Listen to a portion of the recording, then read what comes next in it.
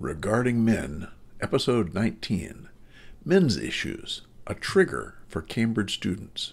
Good morning, good afternoon, good evening, wherever you are in the world. I'm Paul Elam with A Voice for Men, and I am joined as always by my co-host of Regarding Men, Tom Golden.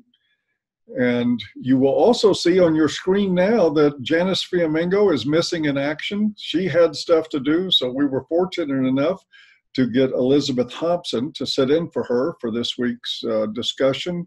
I first met Elizabeth back in the opening Red Pill screening in Norwich in the UK, and found her to be very interesting and very interested in men's issues. And she's certainly proven that since then with quite a bit of work. Recently, along with Mike Buchanan of Justice for Men and Boys, Elizabeth spoke at Cambridge University and had to end up speaking up over the protests of the entitled crowd of brats that showed up to try to silence things. And we wanted to bring that into a discussion about the difficulty of addressing men's issues and the things that happen. So we thought we'd start with a live upfront story told by Elizabeth about what happened when she was in Cambridge. So with that, we're just going to give you the floor. I'll say welcome to you, Elizabeth. And let's hear your story. What happened in Cambridge? Thank you very much. I'd like to give a very, concise, condensed, in a nutshell view of what happened both leading up, during and after the event, because it's a story that's still unfolding. So Mike and I were due to be talking on the 24th of May. I was talking about the history of feminism, and Mike was giving an overview of the ways in which men and boys are disadvantaged by the actions and the inactions of the state in the UK. And at some point, the feminists became aware of this, and so they made up this open letter, which was sent to the Vice-Chancellor, Stephen Toope. And we hadn't seen it all, but it included accusations that we had harassed Cambridge academics and students, and that they and other people would be in physical danger if we were allowed to speak at the university. And so that was originally, when the news broke about that, it had been signed by over 300 people, students, academics, and alumni. And we wrote to the Vice-Chancellor and said, these allegations are all entirely unfounded, and we're happy to meet with you to discuss any concerns you might have. We never heard back, but a couple of days later, there was an article in The Guardian. The Guardian had picked up on the allegations, and they'd got a quote from a representative of the university saying that unpopular speech is not grounds to ban speakers. And so the talks were going ahead, which was great. In response to this, the Cambridge Student Union voted unanimously to increase their efforts to lobby the university to change their minds, which I believe consisted of more efforts to get more signatures on this open letter, which ended up with over 500. I think it was 507 signatures at the last count. And they also disrupted a graduation ceremony the week before we were due to speak, with a protest, which was noisy, and they all had signs saying things like, can I swear? I don't know. Could you fucking swear, Tom? Who fucking cares? Yeah, signs saying things like fuck off, eruditely. And so in response to this, the university came up with a compromise, which was to move us. Well, I don't know if they were compromising so much as it could have been quite a reasonable decision, to be honest, because apparently in the Alison Richards building, which is where the politics department is housed, there were people revising for exams and possibly also taking exams at the time that the speeches were due to happen in there. But they moved us to a building where we wouldn't disturb anyone, or rather where the protesters wouldn't disturb anyone. Exactly. Yeah.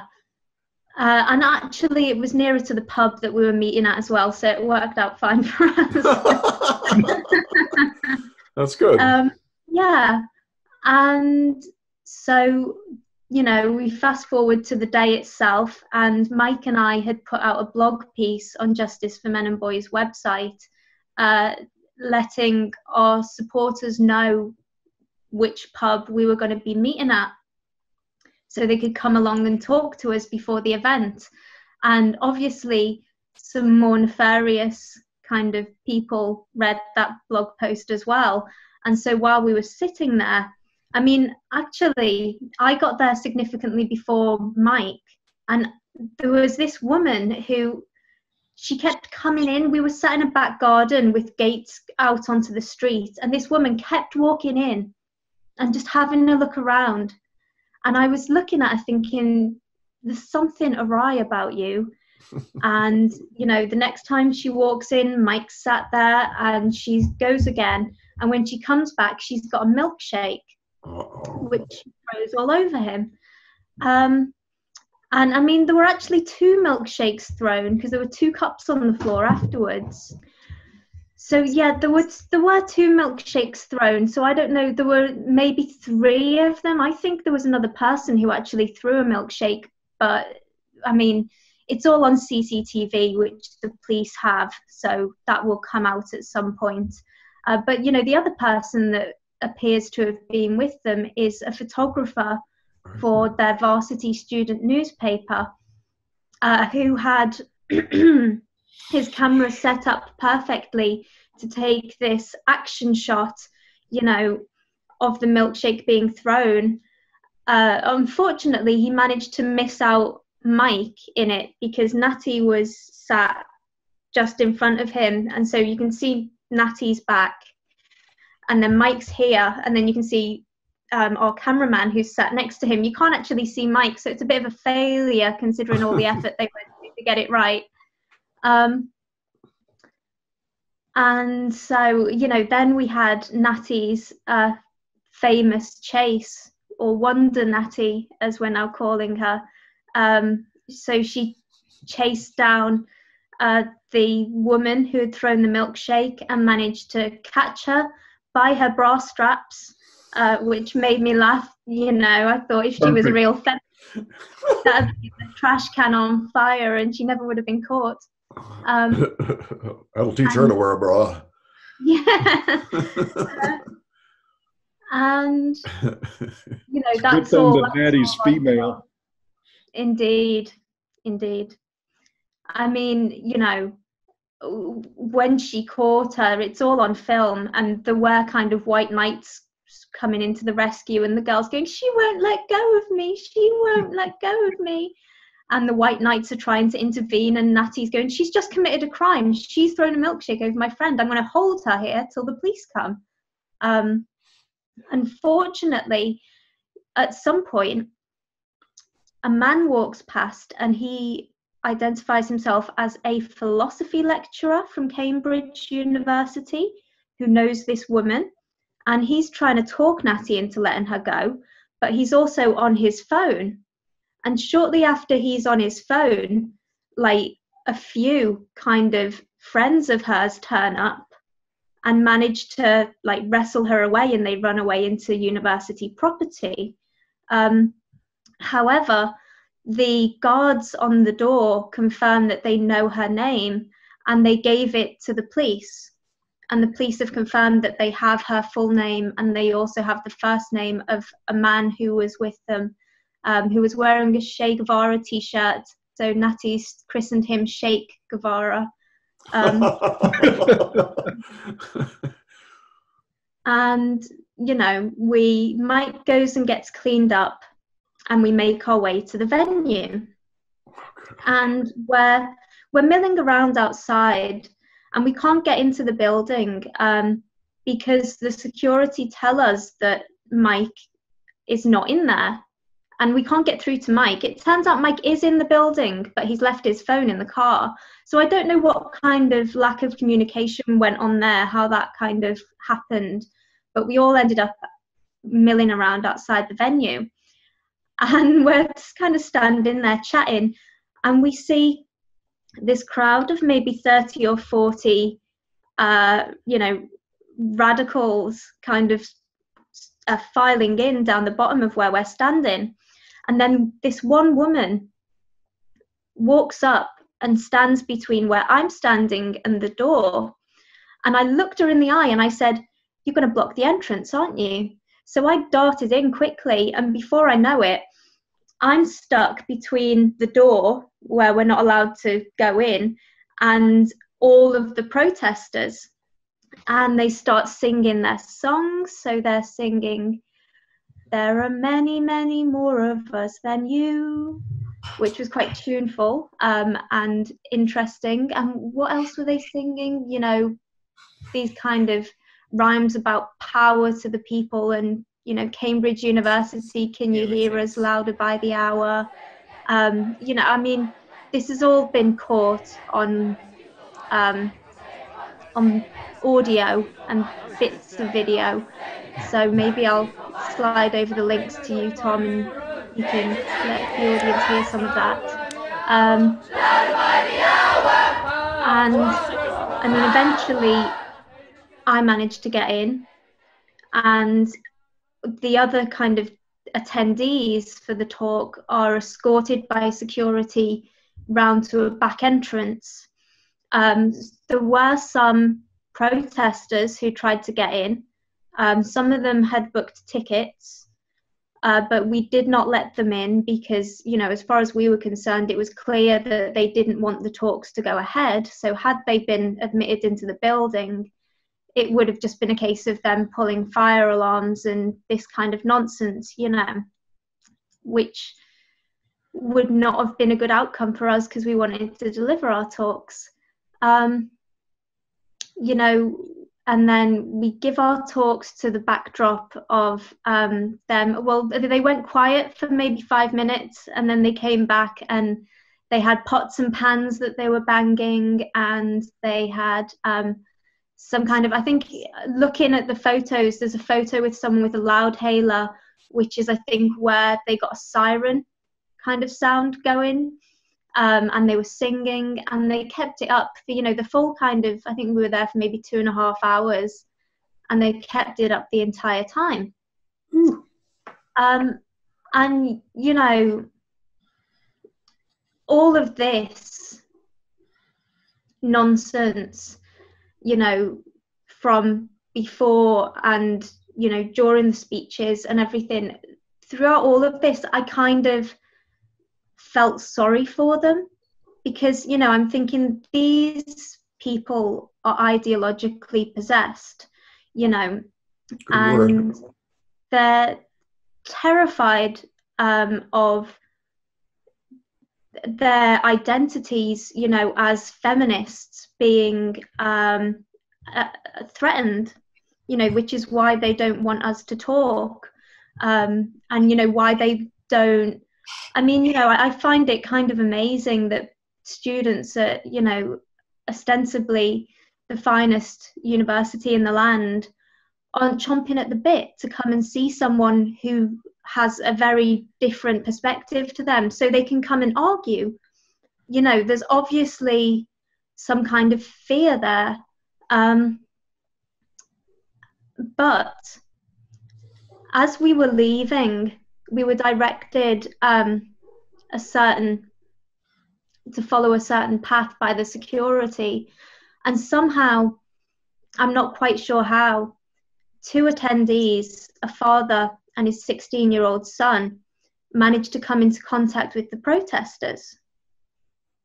So one of the protesters, a kind of, you know, tall, well-built young man,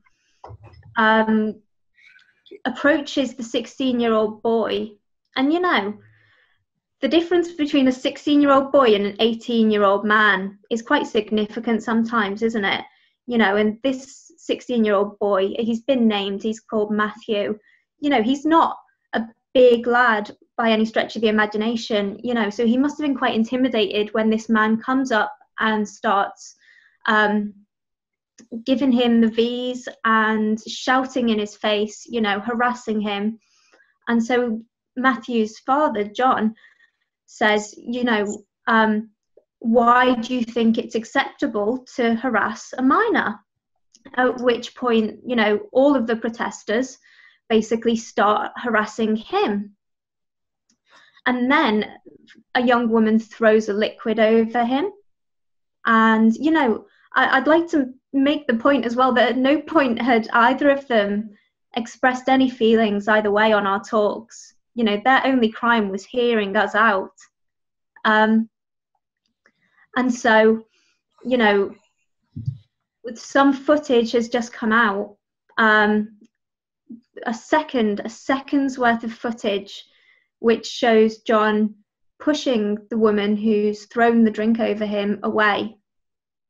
And then, a lot of the protesters start pinning him down. They're throwing punches and kicks. And it was apparently only because a bystander pulled him out of the crowd that he managed to get away. And I feel incredibly, incredibly upset about this. And, perversely, even though objectively I know I did nothing wrong, all I wanted to do was go and talk about some, true things, raise some awareness, have a conversation. I feel guilty about this, and every time I talk to him I just want to say I'm really sorry. And what amazes me is that the people who were responsible for it not only don't feel guilty and aren't going, God, I'm really sorry, we were hyped up in a mob and we lost control of our inhibitions and we shouldn't have done that. Not only do they not do that, but they're actually putting out there this narrative that John harassed and assaulted the protesters, which is why this second long clip has come out, and the clip, that shows him pushing the girl away. It's a second long and there's no audio. And they're sending it to us saying, look, this is J4MB's violent misogynistic supporters. And it's we just keep saying, well, show us the 3 minutes before and the 3 minutes after with audio, please. So, yeah. And obviously the police are involved in several investigations regarding what happened on the day. And so hopefully they'll conclude as soon as possible and any criminals can be brought to justice. Do you think the police there are taking the matter seriously about the assaults?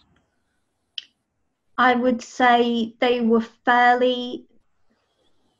not very useful on the day regarding Mike being assaulted with the milkshake.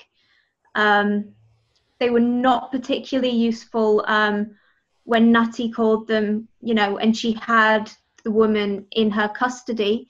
Natty had her for an hour and a half, and the police were like, yeah, we're coming, and they never did. They had ample opportunity to come and pick up this criminal, but they didn't.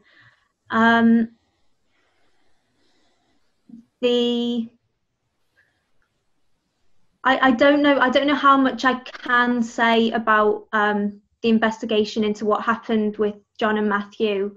He has told me, but I don't know if it's public knowledge or it will be. So I can't really say anything about that. But I mean, at this stage, it's really we're waiting and seeing what transpires. We've got investigators assigned to various cases, and they've at least said that they are they've said that they're taking it seriously, and if we're wondering about anything, to call up and find out. So we will be. You don't sound totally convinced. No, I mean, I don't. The impression I got of them on the day was not great, and you know, that's all I'll say, really. That's all I can say at the moment.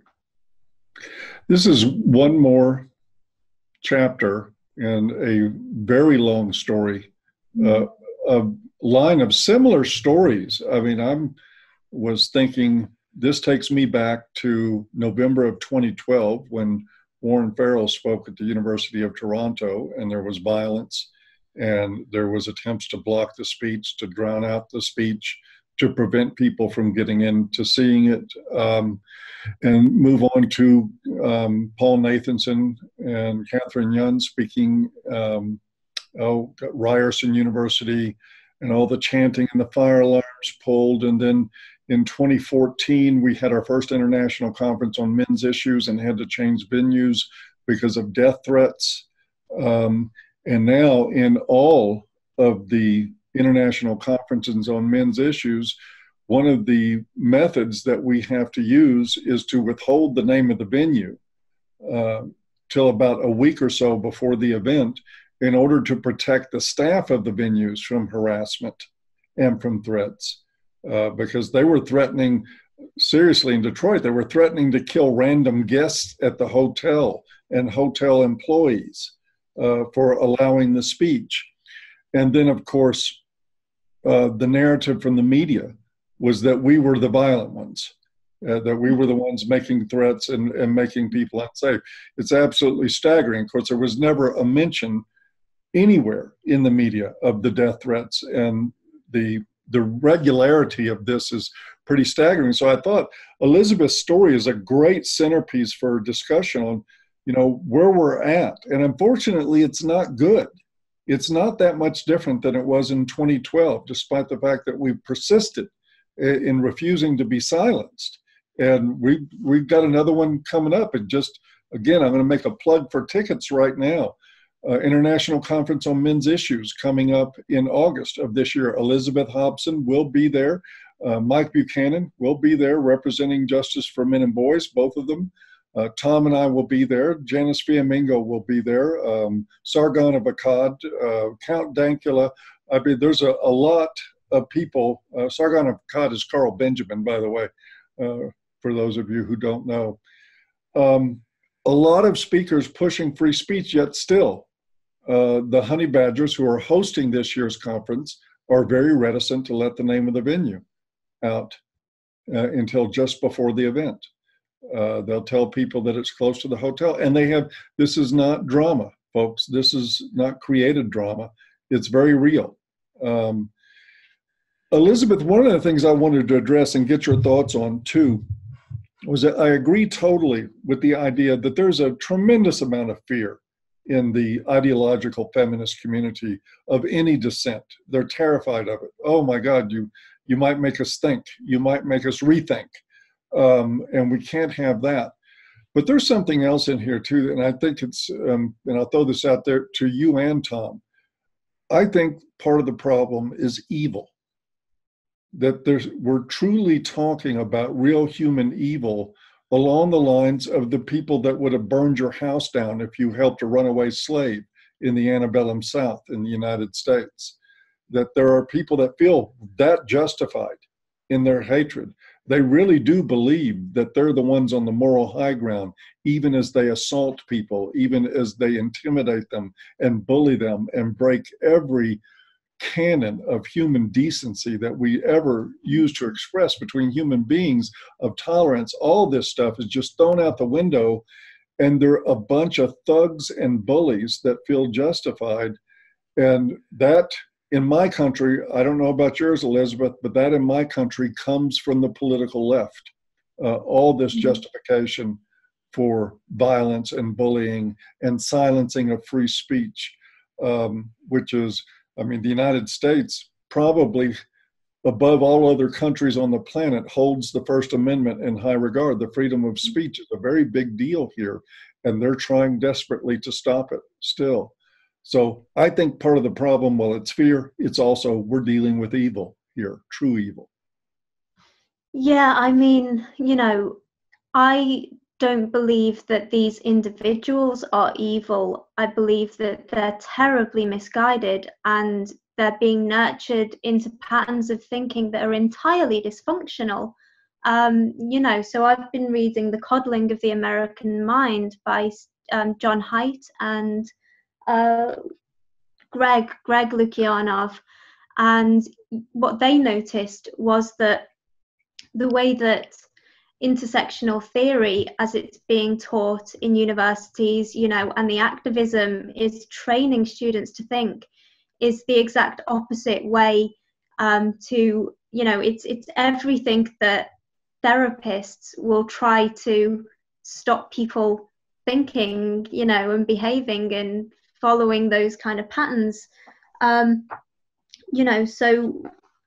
I've got the book here, and we've got emotional reasoning, letting your feelings guide your interpretation of reality, catastrophizing, overgeneralizing, dichotomous thinking, mind reading, labeling, negative filtering, discounting positives, and blaming. But what they are doing is entirely evil. It's a very scary time to be fighting for, values that I would call liberal values, classically liberal values, like free speech and freedom of thought and freedom of association and meritocracy and equality. And it's scary both in terms of, well, what's going to happen to me and what's going to happen to people who want to come and be associated with me, or even, just hear what I have to say. And it's scary in terms of what sort of society are my children going to inherit, and their children after them. Yeah. It's bleak, isn't it? Yeah. And I mean, I would say, I know you said that it hasn't got any better. And I'd say, in the United States, it hasn't got any better. And, I've been thinking about what happened at Berkeley when Milo went to talk, which I actually didn't know quite how bad it was. It's in this book, the story, people were beaten over the head with poles, like metal poles. People were really, there was broken bones. Really terrible things happened. But I thought that we, in Britain, we weren't so bad. It wasn't so bad. And I thought, I was thinking before the Cambridge event of this moment when Jacob Rees-Mogg, the Conservative MP, was given a speech, and it was interrupted by some protesters, and they were pretty hyped up and shouting and whatever, but he just calmly got down off his stage and walked down to talk to them. And afterwards, people asked him, weren't you scared? And he said, oh no, of course not, we're British. And I kind of thought that. I thought, whatever they do, it's not going to turn into violence. But it did. Yeah. So I think it's getting worse here. Yeah, I keep thinking about the book that Scott Peck wrote a long time ago about evil. And one of the things that always stuck with me from that book was evil always leaves chaos in its wake. Because he was talking about, how do you differentiate behaviors? How do you see when one behavior is evil and one's not? And that was one of the things that he said, was that evil leaves chaos in its wake. And look at what happened here with Elizabeth. I mean, that's chaos. Look at what happened with Warren. That's chaos. They're leaving chaos every place. And so I'd say, yeah, this is looking like evil to me. If you go by Peck, and I do, I think he's a smart guy. He had it nailed pretty well. I agree totally, Tom. And I mean, you look at that historically, every tyranny that we've ever experienced worldwide was led by dictators and juntas and other groups that firmly believed they were on the moral high ground. Uh, Yes. Even as Hitler was sending Jews into extermination camps, they believed they were creating a better society. Right. They really believed this to their core. Right. Um, and in Manifest Destiny in the United States, as we wiped out indigenous people and um, took their land from them and robbed them of their language and their culture, we believed that this was the glorious right thing to do. We were rescuing them from their own savagery. That was the mentality. And this is no different. And it's getting really scary. It really is, because, you know, the left, and again, I don't want to just politicize this, because certainly people on the right are just as capable of evil as the left. There's no doubt about it. But right now, in the political world, I see the evil emanating from the left. They want to not let us talk. They want to control us. They want to take our guns. They want to take our rights. They want to run the show, take our money, redistribute it to others. They want to erase our history, to tear down our statues and monuments, and to replace it all with an ideological pipe dream that will only have suffering as its legacy. And this has been proven over and over again throughout world history. And we're actually witnessing this happen right now. We might as well be living in 1936 Berlin. Yeah. Very, very sad. Yeah. And frightening. You know, sad and frightening. It's crazy. Yeah, Crazy stuff.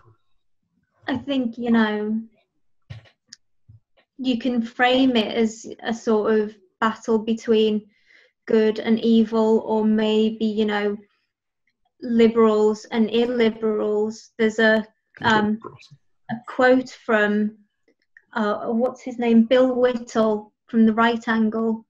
He said that conservatism is the conservation of liberal values, which I think is very accurate and apt for what's going on now. But also, you know, it's a struggle between individuals and collectivists. And, you know, individuals like the three of us, and like, you know, Justice for Men and Boys supporters and the attendees at the talk, you know, we're all individuals who are individually responsible for our actions. You know, for the mob who met us there, you know, they are collectivists, and they have this, you know, disindividuation which they, you know, created a sense of through their chanting and their swaying and their making noise. You know, they created this electricity that allowed them to become part of a mob instead of autonomous individuals who are responsible for their actions. And that can be really dangerous. Yes. And it was really dangerous. Yes. I'd like to change things just a little bit and put in a plug for Elizabeth's speech, because her speech was really important for everyone to hear or see or read. And it's one of the best summations of how feminism has taken hold that I've ever seen.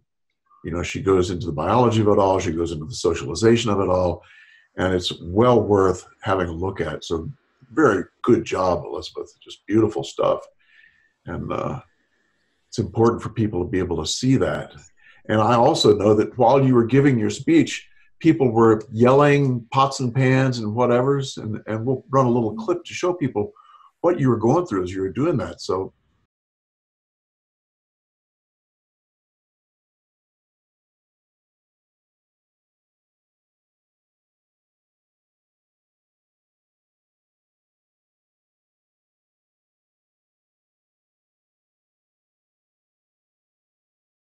again, this is chaos. This is people leaving chaos in their wake. And you withstood the chaos. I mean, she was able to give the whole speech, even though all this crap was going on. So, again, my hat is off to you in admiration for. I'm going to add some accolades onto that too. Put it on there, Paul. One of the things that I've sometimes been frustrated by with anti-feminists is the almost exclusive and narrow-minded focus on feminism as the problem. And what I appreciate about what Elizabeth has done in her speech is addressing gynocentrism, addressing problems, aspects like romantic chivalry in a historical context. Yes. Those are like the most critical, in particularly, the name of this discussion is regarding men. And if we want to have discussions regarding men, we must have these discussions about the historical context of romance, of matters like that, that are so powerful, even in men's daily lives now, and so destructive. So my hat off to you, Elizabeth, for being one of the few anti-feminists that seems to get that this is about a lot more than critiquing feminism. Yes. That this is about critiquing our history and our ingrained behaviors as a species, our socialization, and everything else that goes into really contributing to these problems. Amen. It's great stuff. So watch the speech. Yeah, man. And one of the things that really caught my attention was it Catherine of Aquitaine? Was that her name? Eleanor. Eleanor. Oh my gosh. You read the speech, you're going to want to go back and read some history too, because it's fascinating and very, very telling.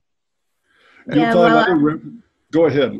I was just going to say, all of that came from Peter Wright's work, stuff about Eleanor of Aquitaine and the chivalry. I think it's from gynocentrism, from feudalism to the modern Disney princess.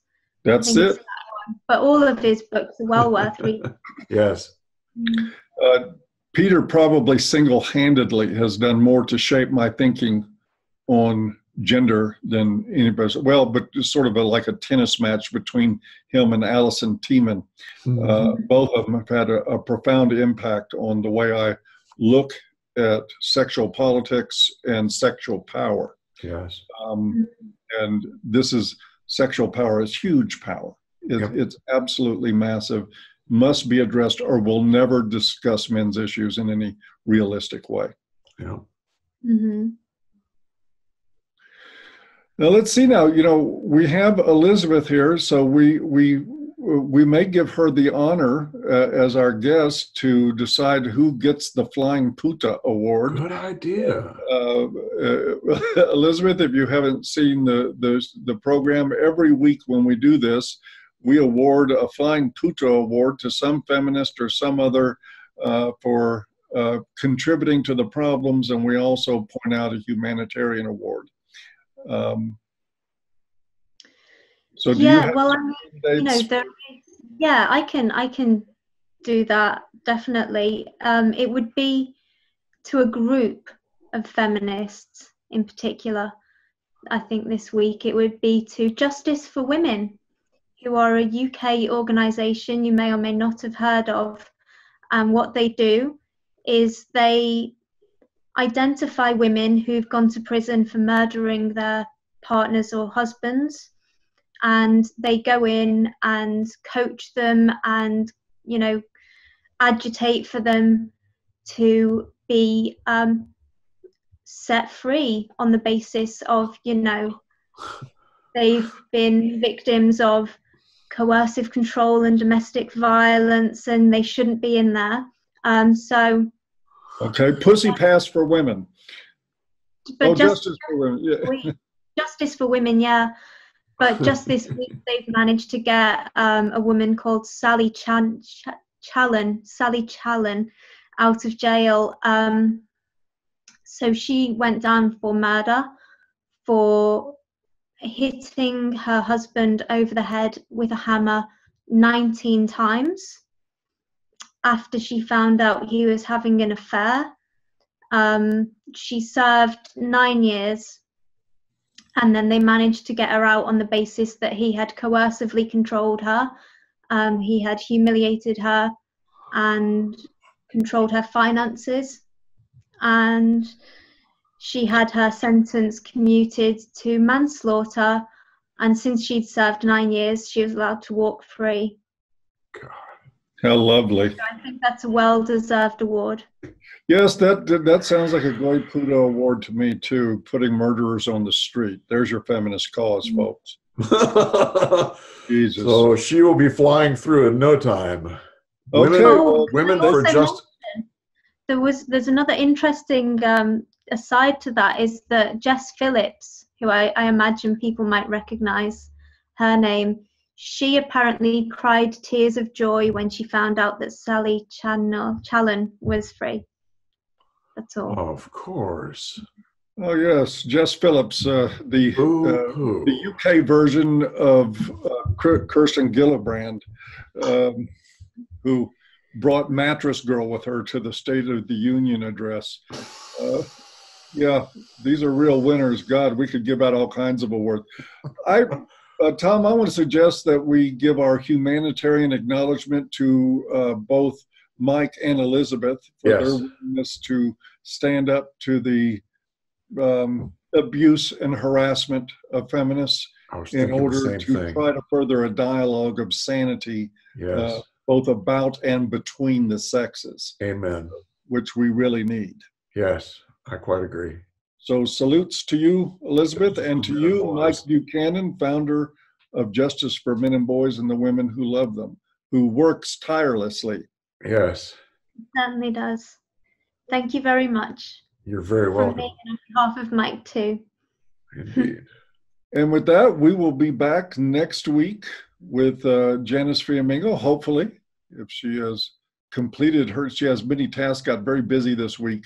Hopefully she'll be free and we'll be back to our regular programming. But Elizabeth, it's been awesome having you here.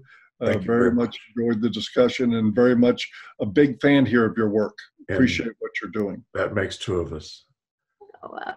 My goodness. Right. I don't know what to say. I feel very moved coming from you two. That's quite the compliment. Good. It's lovely to be here. It's quite the honor. Well deserved indeed. And with that, I have to sign off saying, come to ICMI 19 in Chicago, Illinois this August. It is the 16th, 17th, and 18th, I believe. Also, buy my book. There's a link below. Men are good. Yes, they are. Join our newsletter. Too. Yes, indeed. Join our newsletter. Yes. Link below. Take care, guys. And we'll see you. Bye-bye.